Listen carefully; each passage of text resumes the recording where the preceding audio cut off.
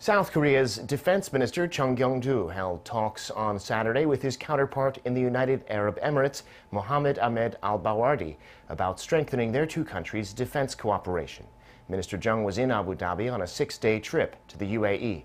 They talked about ways to strengthen cooperation by improving exchanges in terms of military personnel, training, and cybersecurity. They also agreed to do more together in defense R&D. While in Abu Dhabi, the South Korean defense chief also went to this year's International Defense Exhibition and Conference, which is attended by some 1,500 defense firms from around 70 countries, including South Korea.